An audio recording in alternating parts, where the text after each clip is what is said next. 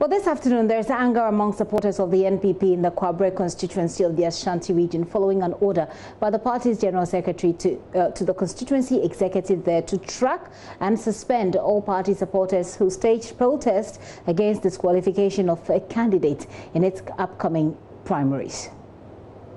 Station executive, so I chairman, so I organizer, so I Nana, my friend Musano Mami. Yeah, the Asunjani, yeah, Pentoka, yeah, 2020.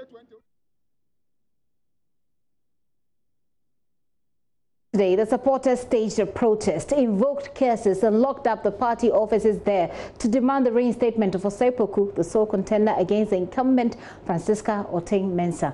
Mahmoud Mohamed Nuruddin has more of that report.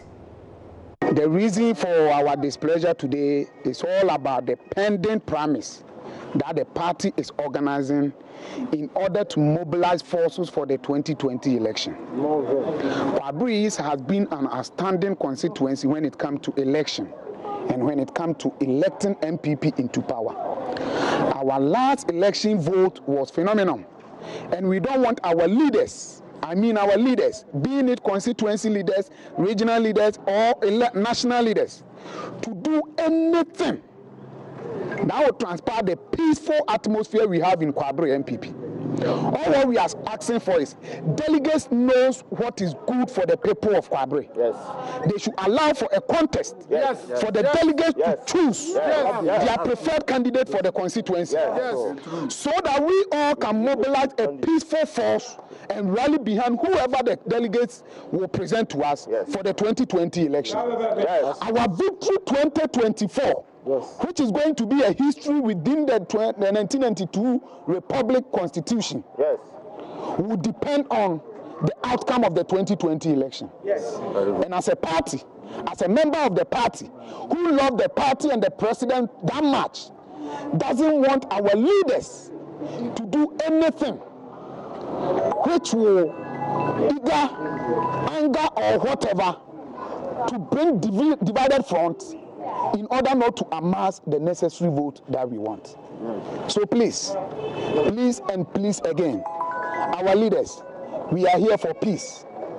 We are here for harmony. We are here for justice. And we are here for equity. Justice should prevail. Let there be election in Kwabre. Actually, we are just a few of our large number.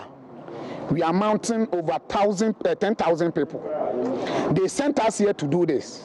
From here, we will go and give them the report. And should the party fail, I know the leadership of this group, Kwabre Youth Movement, Concerned Youth of Kwabre, Concerned Delegate of Kwabre, and Kwabre Development Movement will sit down and decide on the next move forward.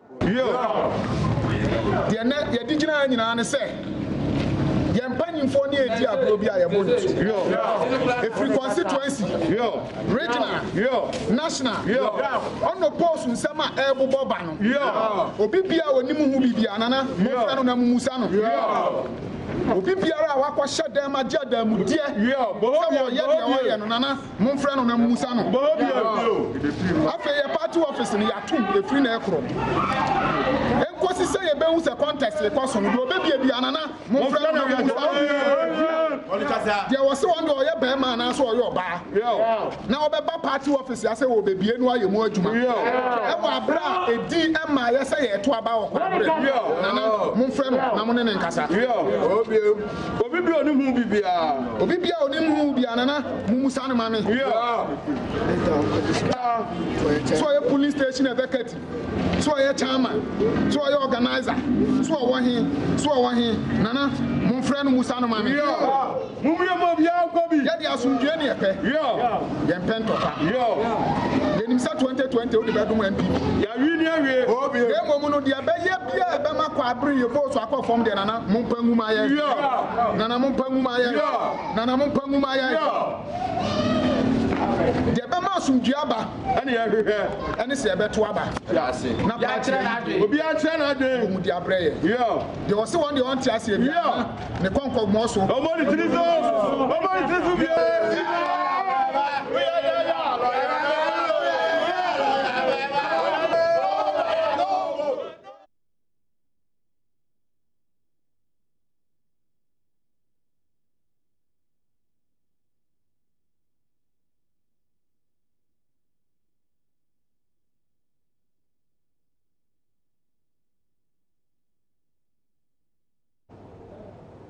All right, so those were some of the protesters. Their actions seem to have caught the attention of the General Secretary of the governing NPP. Well, he decided to do what some people may describe as calling a spade a spade. The conduct of some members claiming to be invoking cases on the party leadership, and in particular on members of the National Executive Committee, on allegations that their preferred candidate have been disqualified by NEC from contesting in the primaries. We are completely appalled by such gross misconduct. Accordingly, the party is instructing the respective constituencies or constituency executives in the constituencies where these unfortunate incidents happened to immediately suspend all those involved in this awkward behavior whilst instituting appropriate disciplinary actions against them in line with Article 3 and 4 of the party's constitution. And this one we are going to enforce to the latter, because party leadership go into a meeting, National Executive, National Council, that is made up of almost everybody that matters in this party. Through a lot of deliberations, we take decisions. We've not even announced the decisions. Then people who think that they are more NPP people than all of us will resort to such behavior. That is almost alien to our politics. And this is something that the New Patriotic Party is not going to countenance at all. At all.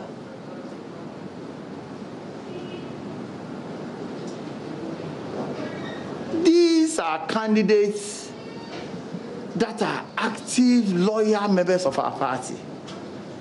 Before we even come to the list, there are a lot of them that have come to us for discussions. There are a lot of them that they think that they are not being cleared or recommended by the National Executive Committee or the National Council because of one allegation or the other. There are a lot of them that they themselves have agreed to graciously withdraw from the primaries. Then you, as an ordinary supporter, not knowing what discussion may have gone on, will rather be raining curses on innocent people. I think that this is something that we are not going to countenance. We will make sure that rules and regulations, particularly our disciplinary measures, are instituted to instill discipline in our party.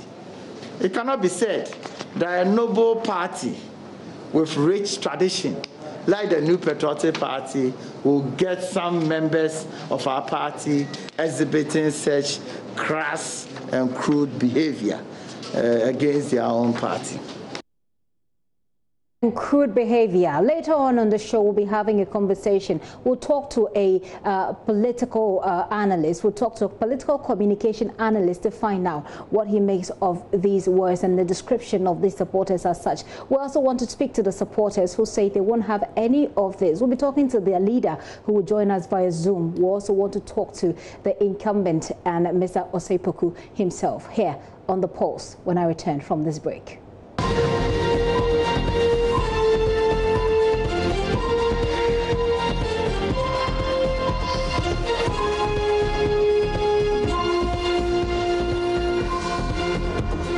Welcome back to the show. I'd love to hear from you. If you live in Kwabre East, let me know what you think, where these issues are coming from. If you're passionate, of course, about your party, the NPP, or if you were even part of those who rained curses on the party, let me hear from you. Join us with your comment on 0540109009. Like I said, we're hoping to be joined shortly by the incumbent, both the incumbent and the disqualified candidate, Osei Poku and Francisca Otem-Mensah, the Honorable Member of Parliament for the area at the moment.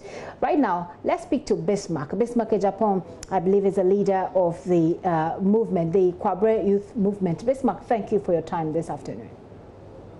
Thank you, sir. So you are the leader of the Kwabre Youth Movement, is that correct? Yes, please. Very well. So you are, I believe, the person I'm seeing in the video at the moment, pouring the libation and raining curses at the party's office. Yes, please. Okay. Now, this afternoon, we've heard from the party's general secretary. He's actually asking the constituency executives to look for people like you who rain curses on the party to discipline you. Part of that discipline is suspension. What do you make of that? Yeah, I also listened to him, but it's rather unfortunate. Now, what has caused all these things? That's what one should ask. And is it only about Kwabre? The second question one should ask. And if it is not only about Kwabre, then why now? We are now seen to be a rebel group within our noble home. But that's not the case. Because once we believe in the principle of the rule of law and the people majority representative, I think NPP as a party is now swerving away from this principle, which has caused many youth of my like to descend heavily on party leadership. Now, as a one person or as a group, we cannot battle the bigger party.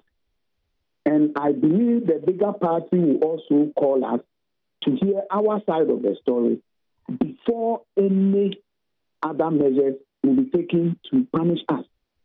So as we are ready, waiting for the party leadership. When they call us, we will go to them and listen to what they have. What it means is that the constituency executives have not reached out to you, Bismarck.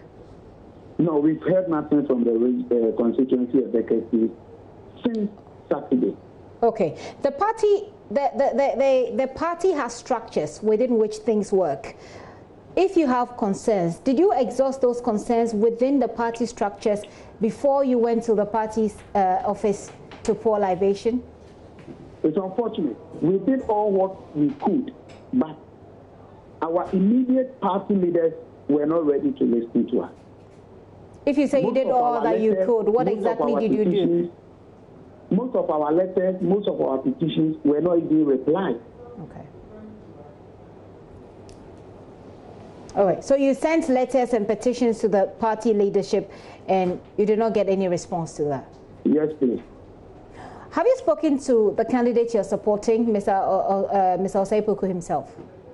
Let me make this correction. Among the two candidates who were able to file their nomination form in Kwabre are all party people. Kwabre Youth Movement do not support a particular candidate, but we support the rule of law and the principle of allowing party people within the constituency to choose their respective leader. It's rather unfortunate we had only two people. There are other constituencies who have more than two people or two candidates. And in our case, everybody can conclude that, yes, whilst we are against the unopposed agenda, then definitely we are in support of lawyer Antonio Osei Poku. But we, Kwabre Youth Movement, we say Kwabre now, we Kwabre Development Movement, is, and I say it again, is not in support of any single individual. But we wanted a serene atmosphere within our constituency for the 2020 election. Okay. You have an incumbent member of parliament who has been able to secure the seat for Kwabre East. And that person is, in fact, she was hailed at the time she was elected in 2016 as one of the youngest people to get into parliament, in the person of Francisca Otem-Mensah. Is the work she has done not good enough for you, so that when the party says, let's allow people to go unopposed, you oppose that decision? I thank you for this very, very question. But it is not up to me to decide on this. I heard you in your introduction calling on the people of Kwabre to to send their comment on the decision of the party so far. And I know at the end of your program, you will hear comments which will in other ways put a judgmental decision on the performance of our MP. As I said earlier on, we don't hate or like any individual, but we wanted a smooth atmosphere going forward 2020 election. Wouldn't you say if of our MP, okay, go ahead. The performance of our MP will be judged in a respective manner. Somebody will see it differently from how I will see it. To me, I would say the MP has done well, but she could have done more than she has done. She could have done more than she has done. But on average, I will give my MP 52%. Someone will also share a different view from mine, where the person may give her higher or lower than the marks I have given her. So it is a respective thing. And I pray the people of Kwabre will bring their comments for people watching your program to also know the direct or the real performance of my MP. I see. It sounds to me like you don't want to maintain your MP, because if you did, a smooth and serene atmosphere for election 2020 would have been the one that the party is proposing, which is to allow people to go unopposed, because then it's agreed that you like the work that she has done. You don't seem to. I like my MP very, very much, and she knows I like her very, very much. The issue is the agenda of disqualification has triggered so many impasses in my constituency. I will be very grateful if you can send your reporters to go down to the constituency and ask the people how this agenda of disqualification has affected the atmospheric conditions in my constituency. People have even been accusing party leadership either wrongly or correctly. Actually, I don't have any evidence to their accusation. But a whole lot of people have been accusing party leadership. And this sent a strong signal that going forward to 2020 election, the unity we had in 2016 for that huge sum of votes will not be. Are you saying that because of what is happening in the party right now, you foresee that the party will lose votes in the area? Yeah, the party will lose votes, but we all pray and we all join hands to work harder. All right. So that if not anything, if we cannot increase, we will maintain our 771,000 votes that we had in 2016. Very well. I'll say a very big thanks to you. Well, as you have indicated, the party executives have not reached out to you yet. You're waiting to hear from them. And you are not happy about the call for suspension. You believe that the rule of law will apply? Sure, please. All right. Thank you very much for your time. I've been speaking to Bismarck Japan. Bismarck Japan is the leader of a group calling itself the Kwabre Youth Movement. They say they are against imposition of candidates, if you like. I have the incumbent member of parliament for the area, Francisca Oting-Mensah. Madam Oting-Mensah, thank you for your time this afternoon and being here on the show. Hello, Francisca. Hello. Right. So thank you very much for your time this afternoon. What do you make of all that's happening in your constituency? And thank you very much for the opportunity. Let me extend a greeting to everyone listening, most especially to Kwabre indigents. It's rather unfortunate that this is happening in a very peaceful constituency, which is Kwabre East. Obviously, in a democratic country as we are in, you wouldn't get everybody towing the same line as you think. You definitely have people who will oppose you. Some will be genuine, others may not. And so I would say it is part of our system, and it's good that it's in. Other than that, I think we should rather look at the manner in which the whole thing, came about. That is where concentration. When you say the manner through which the whole thing came about, exactly what do you mean, ma'am? Well, I believe, like you spoke to Mr. Japon, who obviously he's not a member of the constituency, if I should put it that way. He has his views, and he has other young people who equally share the same view as he does. It's unfortunate that as friends and energetic as they are, the party has structured several means in which, if you have some issues, how you can address it. But for them to have used this particular means to address their views, I believe it is rather unfortunate. The party is calling on the constituency executives to look out for these people who have rained curses on the party, to punish them, to apply disciplinary measures. The General Secretary described their behavior as crude and crass. Do you feel that those are appropriate words to use, and that's a way to get people on board in these times for you? Well, I believe the party has rules. The party has rules. The rules that has brought all of us this far. I definitely benefited from the same rules of the party that some people do not believe in now. And I believe he, as the Japan, also has also benefited from this same party rules that he, now is doubting whether indeed they are rules.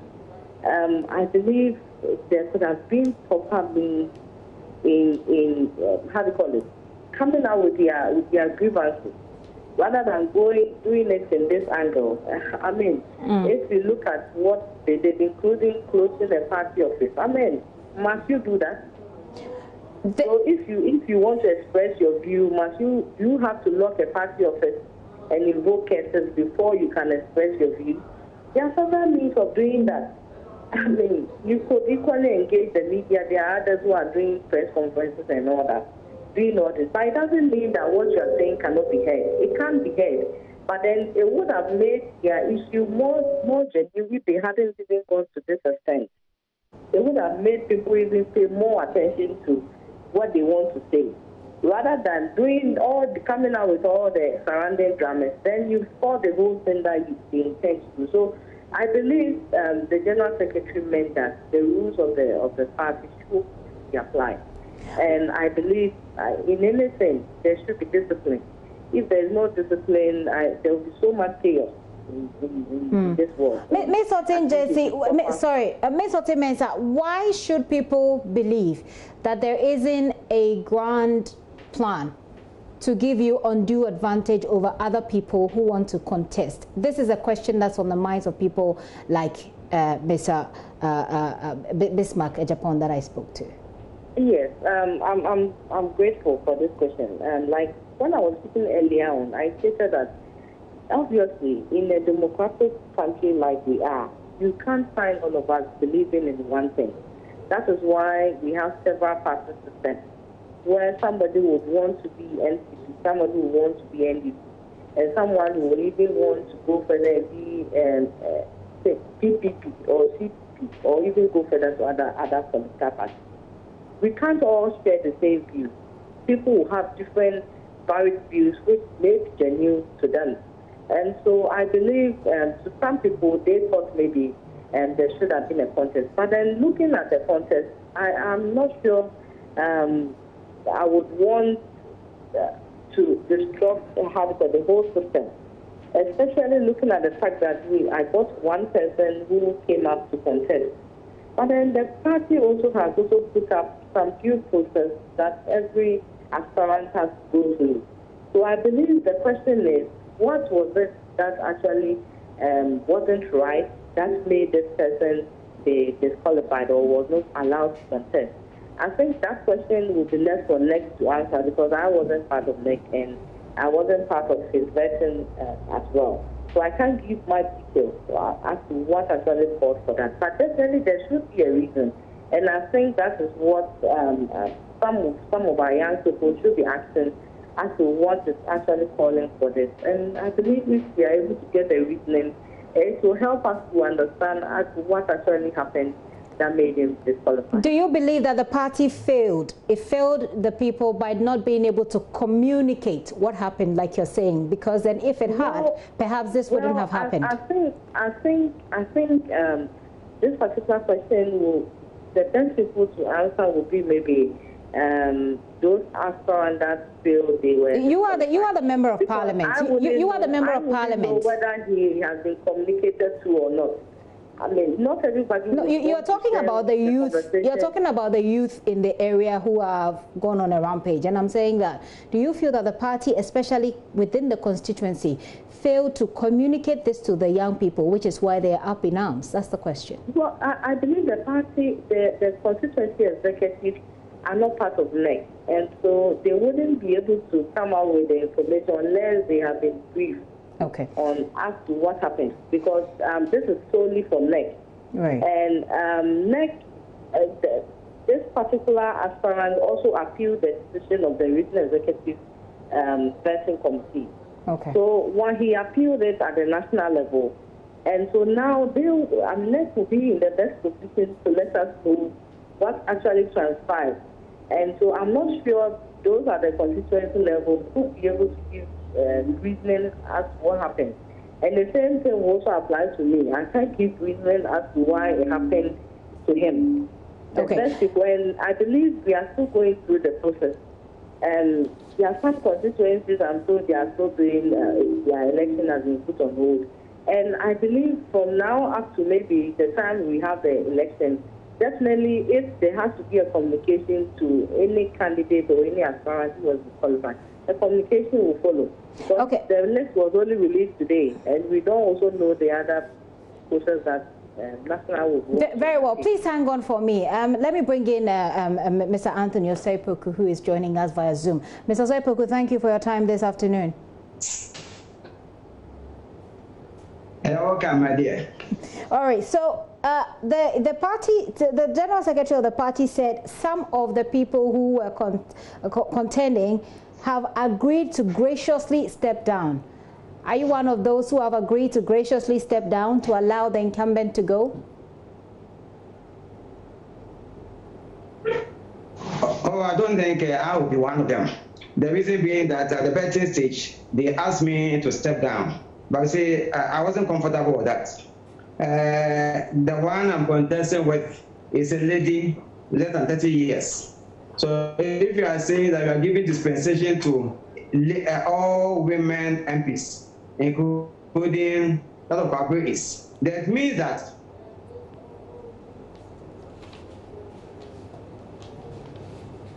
for 40 or 50 years, she could be there, and there's no way it's going to take tirelessly for the party. We'll be cut off. So you mean that she has age on her side? Is that the point you're making? Age. That's one point. The reason, and one other point is I would say, constituency we reward hard-working people who have for the party. And Primaries has a home about 20 years, 25 years. So if you are saying today that it should go unopposed, then God knows when an avenue will be open to them. With me, I cannot say I'm going to remain in politics for that long. But what about those who have supported the party all this while? I will say, let me make this point. At the time she was contesting, with all the requirements of the party, with the greatest respect, she never qualified for one. She had never voted at the area. She has never contributed to the party's cause. She has never participated in social, political, and whatever events, but she found herself in. So if, for whatever means, he was able to get the seats, why do you now cut off some of us who contested her and she won? It's absurd. That's the point that I want to say. But if you say that the person never participated in party functions over there, she won. The people voted for her. They wanted her to be representing them. Yes, they did. So if he has come in, he has won against 4 able men. Why change the rules now? See, my problem is that the NPP has tried and survived all these years. because of its democratic principles and elections. Even in opposition, 30 years in opposition also, they were still voting their ward members into office. So what has changed? And come to think that if a constituency, which is the backbone of the party, Ashanti region, could get about 22 petitions coming on appeal, then there's something wrong. And the party has to look at it. And you see, I will fight to the end on principle, not for my own personal thing, but to tell the whole world and the party hierarchy that unopposed is not the principle of the party. Some you young may men have genuine reason for one or two, but to have a mass unopposed for all women, I mean, it isn't right. You can have specific examples where the party can agree and allow them to go. But where you just, legislate, which is unconstitutional though, because it's not backed by Congress, it's not backed by any constitutional requirements that all women MPs should go on opposed. That's one, you are treading on dangerous grounds. So I'll make this very brief. Some young people, some youth of the area have gone to the party offices, and I'm seeing that in the video right now, blocking it and raining curses, pouring libation. The General Secretary this afternoon is calling on the constituency executives to call them to order, to bring them to the disciplinary committee, have some disciplinary actions taken against them. What do you make of that? Oh, you see, important. And happens to even the national executive members and the leadership. At times, something will happen. Not all of us are able to control our emotions. I have not spoken all this while to any press house until today, when the thing came out. Others may not have the patience to do that. And if they have gone this way and the party has rules, let them, and they think it's fair to send them to the prayer committee, that one is the party decision. But we say we don't have time on our side, and you want to get everybody on board, so we can prosecute the general elections.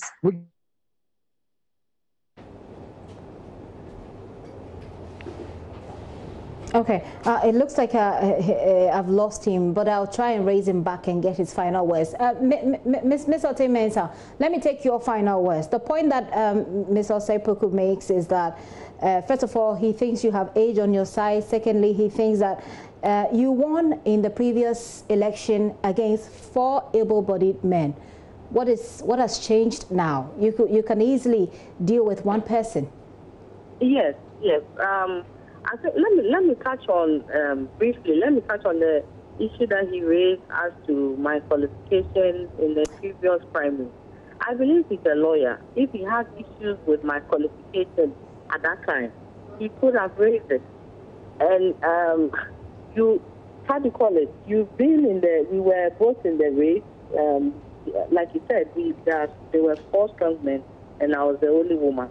We were in the race, and you think you had a genuine issue. You didn't raise it. I won the election. I went ahead to win the general election and even getting the highest votes for the party. I believe he's rather making an unfortunate statement, especially at this point in time. Okay, so let's move on to the substantive question about what has changed. As someone who has fought 4 women should not be getting that. That's where I'm going. Okay. Obviously, the party has rules in every election that it comes out with. That is why before even the opening of nominations, the General Secretary came out with some guidelines that is going to support this particular primary. And the mere fact that you qualified previously does not guarantee that you are going to qualify the next one, because there are rules and procedures that the General Secretary, there are guidelines that the General Secretary has come out with. So you have to make sure, even me as an MP, even if I'm not able to conform to the guidelines that has been laid out by the General Secretary, I'm not sure the party will still go on and qualify me if I don't qualify. So the question I think we all should be asking is, what exactly went on? What was he told? What did he do that it wasn't right? Because it can't be that you think you did everything right and you were disqualified. Do you think he was disqualified because he did something wrong? Or not because the party wants the incumbent MPs to go unopposed? He can tell us better because he was at the vetting he went for the appeal. He can tell us better what went on. He said they told him to step down at his. They didn't tell him he's disqualified. They told him to step down at the vetting. That's what he said. And he couldn't ask what the reason is. He's a lawyer. He should have asked. Because if you had the opportunity to meet with the big men in the party and you didn't ask this question, then it's difficult for me to answer. Okay. Because definitely there should be a reason. It can't be that you went through the due process and then you think you have age on your side. I have age on my side and you don't have age on your side. Very well. 52%. 52% is what the young man that I spoke gave you for in terms of what they think you have done, your achievement in the constituency. What's the way forward? You have your elections that are coming up in just a few days, and you have this pot of hot water brewing in your constituency. What's the way forward? What's the next move for you? Yes, definitely. I believe there's one side that Bismarck said that I think I will agree with him, that I thought I could have done more. But obviously, when we are first time in Parliament, you need time to adjust. You need time to get to know people, get to know the whole lobbying procedure and other things. Okay. And I believe with the experience I've been able to gain in this past years, being the Member of Parliament for Kwabri East constituency, I believe it will help me a lot in going forward in working harder to gain more vote support for the party and also bring a lot of development within the constituency. What's the one thing that you didn't do, which upon hindsight you think that you would do if you win this election? Well, I think virtually almost everything that I thought of doing, I touched on it. But there's one aspect that I think there is still more to do, will be our road network, is to lobby more and get more roads to be done. Because as a constituency, that is our major challenge. But even with that, myself and the leadership within the constituency, we've been able to secure about 6 of our roads that they are contracted on working, which is the first time in the history of the constituency where you get 6 of your major roads being worked on at a time. And I believe we could still do more, especially when just the constituency that gives the president the highest. I believe we could use that and still get more of our roads being fixed. Ms. Oteng-Mensah, I wish you all the best as you go forward. Francisca Oteng-Mensah is a Member of Parliament, incumbent Member of Parliament for Kwabri East. I still have a lawyer, Osei Poku, who says he will fight this until the very last time, the very last opportunity. He's still here. Let me take your final words, Ms. Osei Poku. She's indicated that you should have asked when you were asked to step down at the vetting. You should have asked why. Did they tell you why? They say. That's the funny aspect. The only reason was that the chairman and the leadership have said that all the women MPs and Ashanti region should go unopposed. And I pointed out to the General Secretary at the vetting that the only person that is guidelines excluded was the MP for Ayiwaso, I think West Wagon, who they said they will not allow anyone to contest. But not Ashanti region. What was done here was somebody's own wishful always thinking. You see, and the danger is that if you allow people to sit in their bedrooms without following the constitution and they begin to legislate, and that's the beginning of the end of the party. And that's the principle I think everybody who loves the party must fight against. What is the way forward for you? Not because I want to go to Parliament by all means. What is the way forward for you from here? Well, the way forward for me is that we have 18 to 20. For the unprepared, I've worked tirelessly on the ground. I have contacted people, the delegates, and I think if I'm allowed in, they will vote for me. So I'm waiting to see the reason why they have so excluded me. I went on appeal, and the appeal people understood my position. They said I have not been disqualified, and they were going to make a case for me at the NEC. I don't know why the NEC came out finally to disqualify me. And between the last time to get the result, I'll write to them formally for the result. And between the last time, hang on, between the last time you spoke to them and today, that the list was outdoored, you have not heard from them. It doesn't tell you that you've been disqualified? No, let me tell you, no one spoken to me. No one. And that is what is really based on my imagination. And if they told that you have spoken to me, that is not true. No one. Okay. Okay. But then I'll wait here. I still love the party, and I will want to wish well for the party. All right. Mr. Osei Poku, thank you very much for your time this afternoon, and we'll be following up. I wish you all the best as well. We'll be following up to find out how the story gets to its logical conclusion. I'll be going again to Manson Kwanta, another part of the country where protests emerged over the NPP primaries. Now, just a few messages that's coming in here. This one says, in fact, the invocation of cases are in the contemporary era is purely barbaric, and we're having such persons in our political dispensation, even burning offices. NPP, NDC are the biggest challenge and the heaviest problem of this country.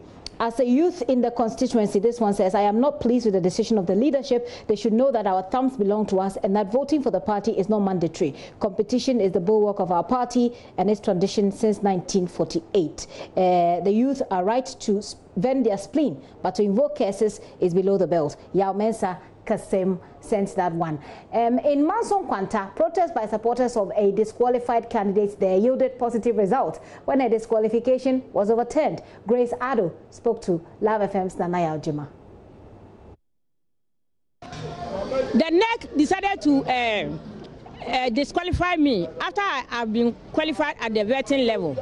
And later on, we realized there was that agitation that there was an appeal, and because of that, I've been disqualified.